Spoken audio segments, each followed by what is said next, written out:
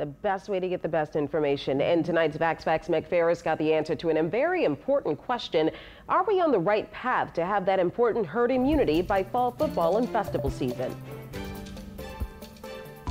You're looking at the coronavirus's family tree. The original virus now has great-great-grandchildren, and those colorful dots are different variants, meaning the virus's genetic makeup is changing. It's mutating right before our eyes. These descendants compete with each other.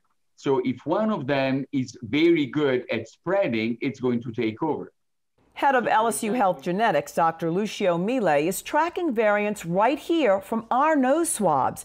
And in just the last 6 months of 2020, he found 28 variants. The current vaccines do work against them, but if enough people don't get vaccinated quickly, the virus will have more chances to infect, multiply, change, and outsmart the vaccine.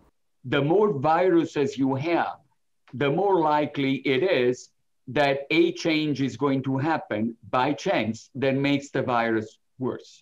So again, the time is of essence here. So we have to act fast and do not loosen our public health restrictions. LSU Health epidemiologist Dr. Suzanne Straith-Bourgeois says everyone, including those who caught the virus, needs a vaccine. Let's do the math.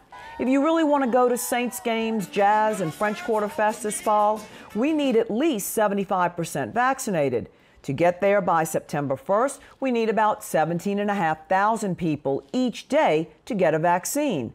Right now, we average only around 10 to 11,000 a day. And while the number's picking up, it's not enough. So the sooner we get up there to the 70%, the better we are off in the long term. If we don't drastically limit the spread of the infection now, it is very likely we're all going to need boosters. Then maybe by the end of the year, we'd all have to be back in vaccine lines again. For VaxFacts, I'm Meg Ferris. And if booster shots are needed for new variants, the vaccines could be changed in as fast as 4 to 6 weeks.